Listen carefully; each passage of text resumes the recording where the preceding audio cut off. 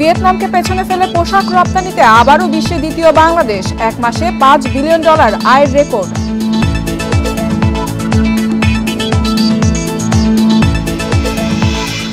শুনানি ছাড়াই জ্বালানির দাম বাড়াতে পারবে সরকার, বিশ্ববাজারের সঙ্গে দাম সমন্বয় সহজ হবে দাবি মন্ত্রী।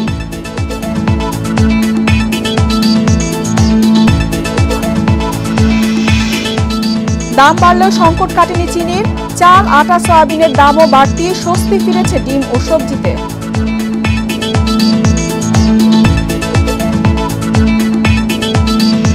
সাবেক আমন্ত্রণ অর্থনীতি সারাদিন আপনাদের সাথে আছি ইফাতারা। শুনছিলেন শিরোনাম, এবারে জানাবো বিস্তারিত। রপ্তানিতে নতুন ইতিহাস গড়ল বাংলাদেশ। নভেম্বরে অতিক্রম করেছে $5 বিলিয়ন আয়ের মাইলফলক। এই অঙ্ক গত বছরের একই সময়ের তুলনায় 26% বেশি। আর পোশাক রপ্তানিতে ভিয়েতনামকে পেছনে ফেলে আবারও পুনরুদ্ধার হয়েছে বিশ্বের দ্বিতীয় শীর্ষস্থান। বৈশ্বিক ও অভ্যন্তরীণ দুই দিক থেকেই বড় চাপে ছিল রপ্তানি খাত। বৈশ্বিক মন্দায় কমছিল পোশাক খাতের ক্রয়াদেশ, উৎপাদন ব্যাহত হয়েছে গ্যাস বিদ্যুতের সংকটে। তবে সব শঙ্কা পিছনে ফেলে এলো সুখবর। সদ্য সমাপ্ত নভেম্বরের রেকর্ড আয় হয়েছে রপ্তানিতে। নভেম্বরে 50,925 কোটি টাকার পণ্য রপ্তানি হয়েছে। এর আগে কোনো মাসেই রপ্তানি থেকে এত বিদেশি মুদ্রা আসেনি। এই আয়ের 86% এসেছে তৈরি পোশাক থেকে। আমরা আশা করছি সেখানে যদি সেল বাড়ে তাহলে অবশ্যই আমাদের অর্ডার ফ্লো আগের থেকে ভালো হবে বলে বিশ্বাস করি। সে অনুযায়ী আমরা বিভিন্ন রকমের চ্যালেঞ্জ মোকাবেলা করে এ ধারা অব্যাহত থাকলে অর্থনীতিতে যে চাপ তৈরি হয়েছিল তা সামলে ওঠা সহজ হবে বলছেন অর্থনীতিবিদরা। সেজন্য চাইছেন সরকারি বেসরকারি উদ্যোগে জোর প্রচেষ্টা।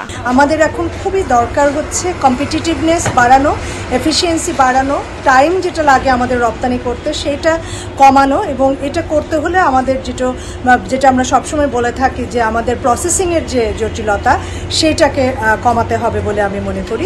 নভেম্বরের উল্লম্ফনের কারণে চলতি অর্থ বছরের সামগ্রিক পণ্য রপ্তানিতে প্রবৃদ্ধি বেড়েছে।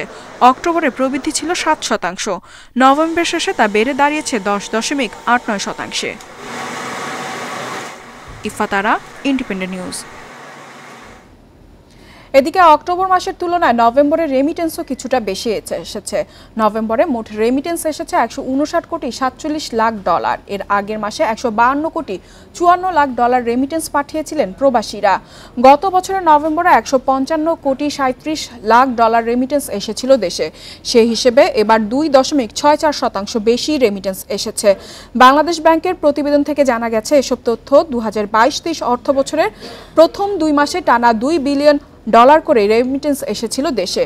এরপর সেপ্টেম্বর ও অক্টোবরে রেমিটেন্স আসা কমে যায়, তখন $1.5 বিলিয়ন ঘরে আসে রেমিটেন্স। অর্থনীতিবিদরা বলছেন অবৈধ হুন্ডি বন্ধে কেন্দ্রীয় ব্যাংকের নানা পদক্ষেপের ফলে নভেম্বরে ইতিবাচক ধারায় ফিরেছে অর্থনীতির গুরুত্বপূর্ণ এই সূচকটি।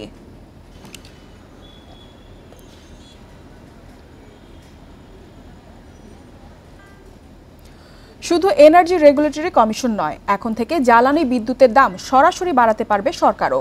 বিশেষজ্ঞরা একে ভোক্তার স্বার্থবিরোধী বললেও দ্বিমত করছেন জ্বালানি প্রতিমন্ত্রী। তার দাবি, এতে আন্তর্জাতিক বাজারের সঙ্গে সমন্বয় করে দ্রুত দাম কমানো বা বাড়ানোর সিদ্ধান্ত নিতে পারবে সরকার।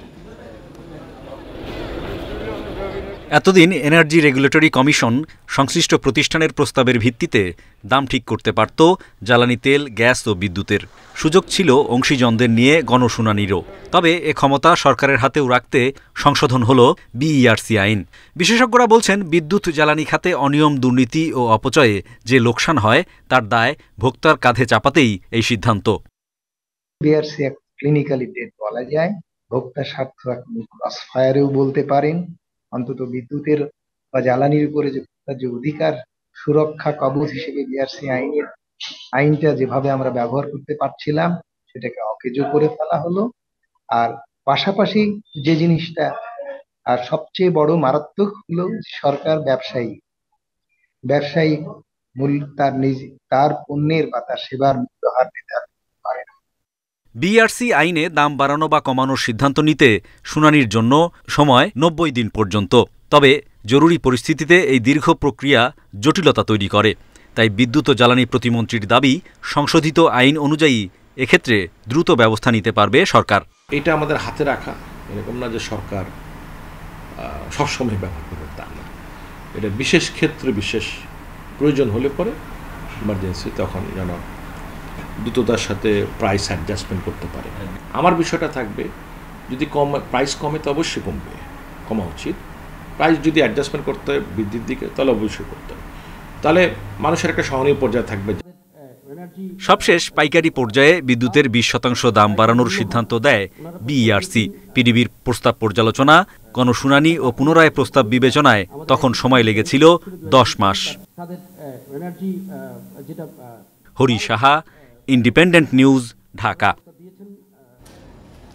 ব্যবসায়ীদের দাবির মুখে চিনির দাম বাড়লেও সংকট কাটেনি। খোলা চিনি নেই, প্যাকেটের চিনিও নাগালের বাইরে। চাল, আটা, সয়াবিনের দামও বাড়তি, তবে স্বস্তি ফিরেছে ডিম ও সবজির বাজারে। রাজধানীর বাজারে সব নিত্যপণ্যের দেখা মিললেও নেই চিনি, আর এই সংকট চলছে 2 মাস ধরে। খোলা চিনি উধাও হলেও পাওয়া যাচ্ছে প্যাকেটের।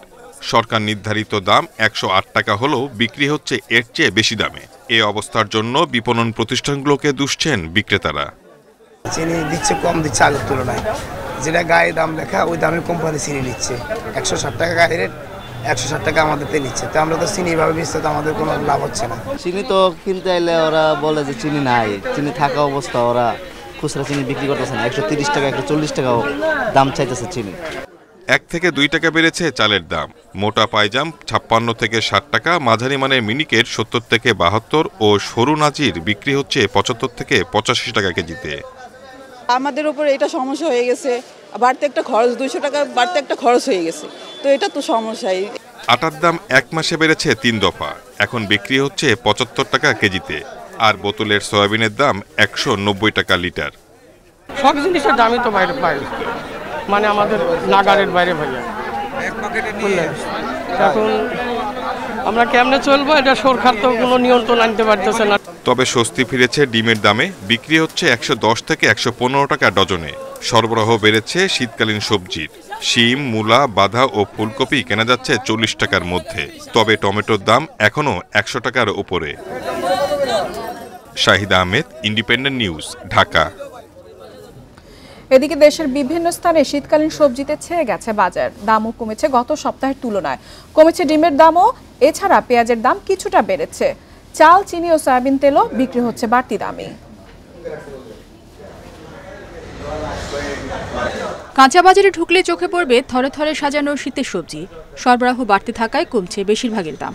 চট্টগ্রামের সবজির দাম কমায় স্বস্তিতে ক্রেতারা। গত সপ্তাহ থেকে এই সপ্তাহে আরো 10-20 টাকা করে কমে গেছে। এই ধরুন ফুলকপি 50-60 টাকা গেছে, তারপর বাঁধাকপি 30 টাকা 40 টাকা গেছে, নতুন আলু এখন 50-60 টাকা গেছে। আর শাকসবজি মানুষের যা হয় তা মোটামুটি সহনীয়। একই অবস্থা খুলনা, রাজশাহী সহ দেশের বেশিরভাগ জেলায়। গত সপ্তাহের তুলনায় দাম কমেছে ডিমেরও। 2 সপ্তাহের ব্যবধানে প্রতি ডজন ডিম বিক্রি হচ্ছে 95 টাকায়। নিত্যপণ্যের মূল্য ঊর্ধ্বগতির মধ্যে সবজি ও ডিমের স্বস্তি ফিরেছে ক্রেতাদের। বগুড়ায় কমেছে মুরগির দামও। বাজারের এখন রেট কম, আর দুরা বলতেছে বাজার রেট কম আছে, নিয়ে যা মাল। এখন আমরা কমে এনে বিক্রি করতেছি। সিলেট সহ বেশ কয়েক জেলায় গত সপ্তাহের তুলনায় কিছুটা বেড়েছে পেঁয়াজ ও রসুনের দাম। মশলার দামও বাড়তি। আটা ইত্যাদি চিনি টিনি এগুলোর দাম ঊর্ধ্বগতি। বরিশালের সব ধরনের চাল গত সপ্তাহের তুলনায় কেজিতে অন্তত 2 টাকা বেড়েছে। এদিকে সরবরাহ কমের অজুহাতে এখনো জেলায় বাড়তি দরে বিক্রি হচ্ছে শীতের সবজি। চাউলের দাম প্রতিদিনই দেখা গেছে একদিন পর পর যে 2 টাকা 4 টাকা এরকম বাড়ে কেজিতে। এই বস্তায় বাড়ে 50 টাকা 60 টাকা 100 টাকা এরকম। আমরা আগে 50 টাকা যদি কিনতাম এটা 52 টাকা তো বেশি, আর যেটা কিনি এমনি 45 টাকা, এটা 46-47 টাকা বেশি। চালের পাশাপাশি চিনি ও সয়াবিন তেল বিক্রি হচ্ছে বাড়তি দামে। ক্রেতারা বলছেন হঠাৎ করে বেড়েছে সাবান, ডিটারজেন্ট ও টুথপেস্টের দামও। রেশমি নন্দী, ইন্ডিপেন্ডেন্ট নিউজ। দেশে পরিবেশ বান্ধব বিনিয়োগে বেসরকারি খাতকে উৎসাহিত করতে সহায়তার জন্য ঋণ হিসেবে $250 মিলিয়ন অর্থায়ন অনুমোদন দিয়েছে বিশ্বব্যাংক। সংস্থাটির এক সংবাদ বিজ্ঞপ্তিতে এ তথ্য জানানো হয়েছে। বিশ্বব্যাংক জানিয়েছে এর অংশ হিসেবে Bangladesh environmental sustainability and transformation প্রকল্প পরিবেশ অধিদপ্তরকে এর প্রযুক্তিগত ও প্রশাসনিক সক্ষমতা জোরদার করতে সহায়তা করবে। একই সঙ্গে দূষণ রোধ ও পরিবেশগত গুণমান উন্নত করতে পরিবেশগত প্রবিধান ও এর প্রায়োগিক উন্নয়নের ক্ষেত্রে কাজ করবে। করবে। এছাড়া বায়ু দূষণ কমিয়ে আনতে পরিবেশ বান্ধব বিনিয়োগে আর্থিক খাতকে উৎসাহিত করার জন্য একটি গ্রিন ক্রেডিট গ্যারান্টি স্কিমও প্রতিষ্ঠা করা হবে এর আওতায়। প্রকল্পটি সফল বাস্তবায়নের মাধ্যমে ঢাকা এবং এর বাইরে বসবাসকারী 21 মিলিয়নেরও বেশি মানুষ উপকৃত হবে বলে উল্লেখ করা হয় বিজ্ঞপ্তিতে।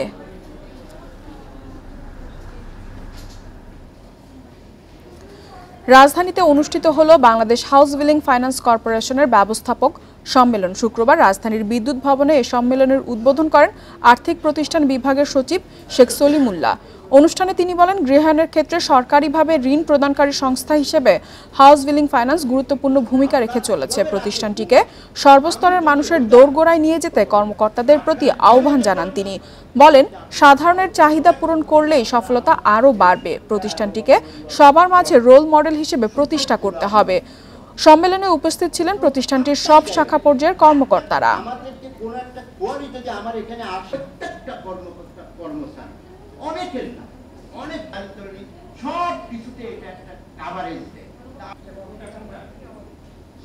গোপালগঞ্জের ইকো ট্যুরিজম পার্কে বাড়ছে দর্শনার্থীদের ভিড়। প্রাকৃতিক পরিবেশে বেড়াতে দেশের বিভিন্ন জেলার পর্যটকরা যাচ্ছেন পার্কটিতে। তাদের সুযোগ সুবিধা বাড়াতে নানা পদক্ষেপ নিয়েছে জেলা প্রশাসন। এর মাধ্যমে ওই এলাকার অর্থনীতির চারা আরও সফল হবে বলছেন সংশ্লিষ্টরা। গোপালগঞ্জ সদর উপজেলার বঙ্গবন্ধু উদ্যানে গড়ে তোলা হয়েছে ইকো ট্যুরিজম পার্ক। উদ্যানের 11 একর জায়গায় নির্মিত পার্কটি উদ্বোধন করা হয় গেল 22 অক্টোবর।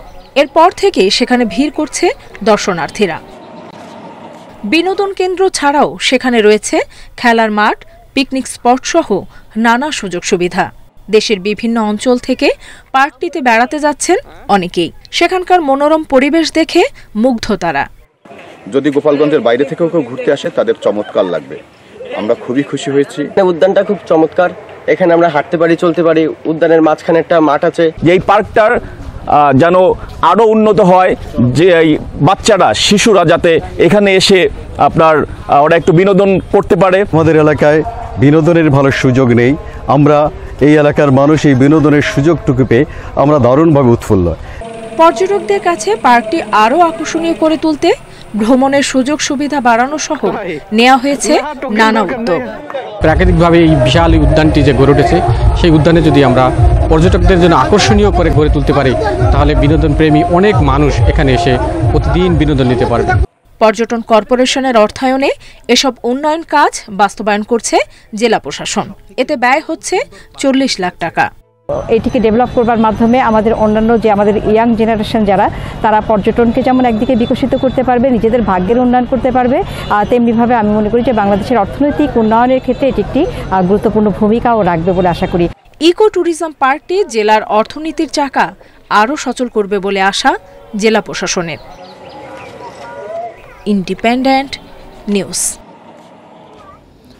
স্মরণকালের সর্বোচ্চ পর্যায়ে পৌঁছেছে ফ্রান্সের মূল্যস্ফীতি। দেশটিতে নভেম্বরে ভোগ্য পণ্যের দাম গত বছরের তুলনায় 7.1% বেড়েছে, যা অর্থনীতিবিদদের পূর্বাভাসের তুলনায় বেশি।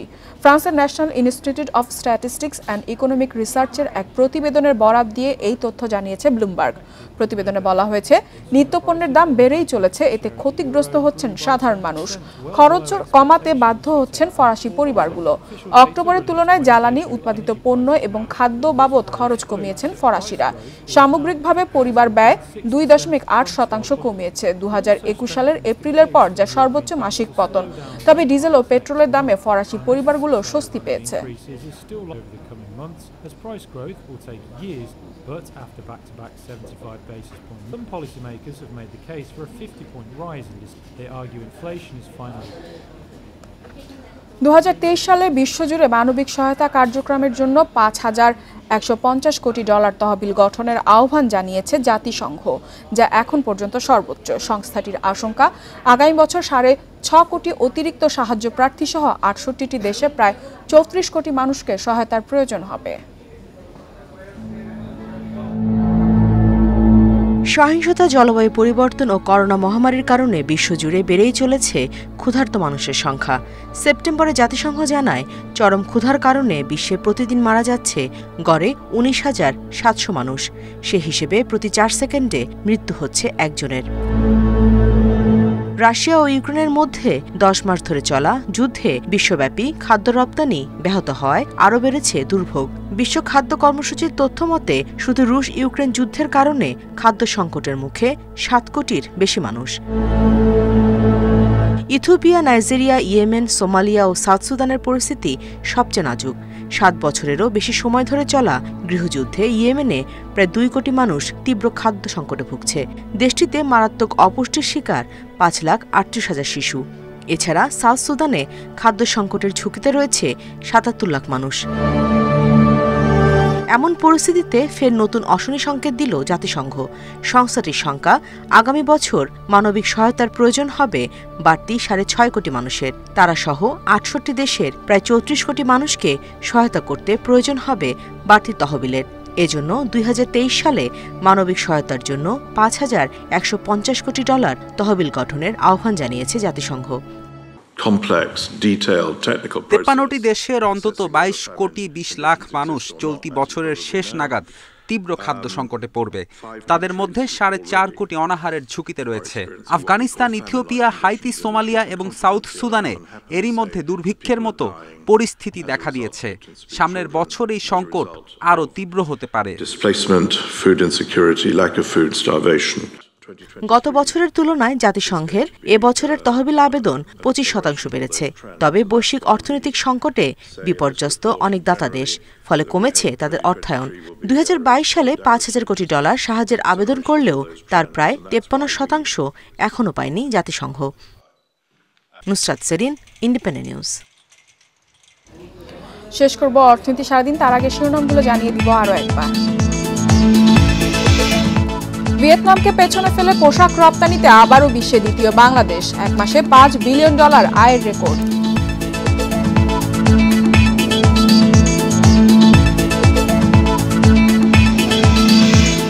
শুনানি ছাড়াই জ্বালানির দাম বাড়াতে পারবে সরকার। বিশ্ববাজারের সঙ্গে সমন্বয় সহজ হবে দাবি মন্ত্রীর।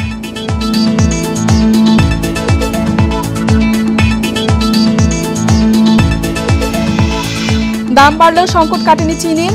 চাল, আটা, সয়াবিনের দামও বাড়তি। স্বস্তি ফিরেছে ডিম ও সবজিতে।